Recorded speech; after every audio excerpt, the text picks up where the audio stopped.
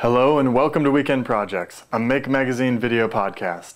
I'm Bree Pettis, your host, and every week I bring you a project that you can make over the weekend. This weekend we're going to make a Kite Aerial Photography Rig, or a CAP rig as some people call it. I looked in Make Magazine Volume 1 where there's plans for making a simple one that's just one time. You go up and it takes one photo and then you bring it on down. And I've had this Vex robotics kit around here for a while, and it's a remote control robot kit. So I'm thinking I'll make one where I can control the angle and the rotation of the rig and then be able to take pictures, as many pictures as I want without having to bring it down. Alright, you may have noticed that I don't have a kite here. That's because I don't have a kite. I'm going to need to actually get one, and I'm going to get a Sutton Flowform 30. That means it's going to have 30 square feet of raw lifting power. So here's version 1 of the Vex Robotics Kite Aerial Photography Rig. I've got it set up with the remote control here, the radio control, so that when I move this up and down, it moves the camera up and down. And when I move this left and right, it moves the entire rig left and right. See if I can avoid hurting myself here. Then when I go like this, and it takes a picture every time I do that.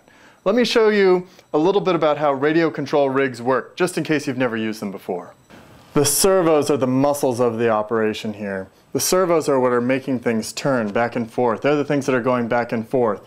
Now, there's two kinds that I'm using here. I'm using a motor module and a servo module. A motor module just turns around one way or another. A servo module is one where you can actually control the actual angle. I think you have about like 100, 120 degrees worth of controllable angle with a servo module. The next module we've got here, the next thing to show you, is the Microcontroller Module. Now the Microcontroller Module is this thing right here. Now I've plugged and I've taped all the servos into this. This is the brains of the operation. This is the place that takes the information from the controller and then tells the servos what to do. This right over here is the actual antenna. This is the receiver. This is where the information comes from the radio and goes into the microcontroller brain. And of course, it wouldn't work at all if it didn't have batteries. I've got a number of batteries in here that are, you'll just have to trust me. There's a bunch of batteries in there. So now you know a little bit about how remote control operation works. Now it's time to go fly this kite. I need to go buy the biggest kite I can, see if we can get this rig up in the air. What I've got here is a Picavet suspension system. And what that means is both of these ends will be attached to the kite string, and no matter what the angle of the kite string is, the suspension rig here will always keep it so that it's level. We've got some issues with wind consistency and lift. We've got kind of a heavy contraption here and very light winds. Let's see what we can do.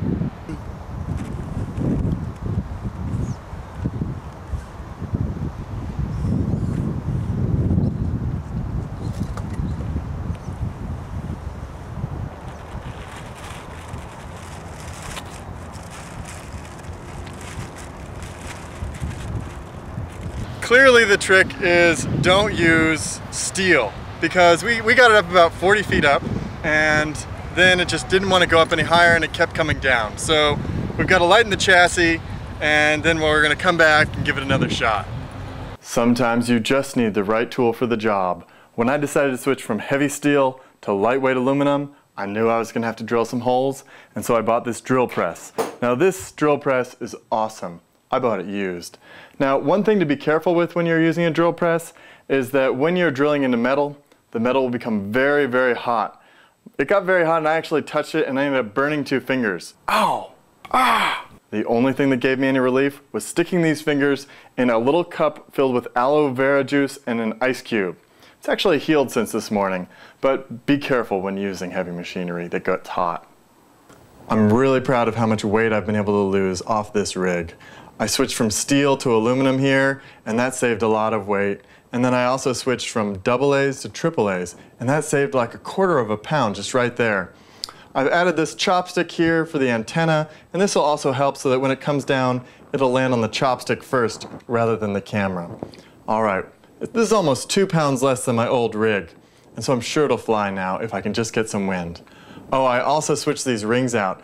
These rings I was using, they were heavy steel, and just by switching the rings out, I've saved like almost half a pound. So, let's go. Let's go see if we can get it up in the air. It's actually working. It's way up there. The wind is blowing. I'd say it's maybe 200 feet up, and I've been snapping pictures. It's so far away that I'm not actually sure what I'm taking a picture of or which way that the camera is going.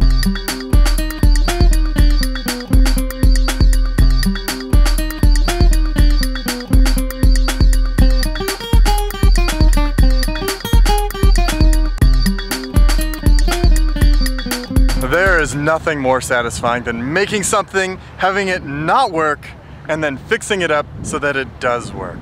I'm Bree Pettis from Make Magazine, and you've watched another Weekend Projects. Have a great weekend.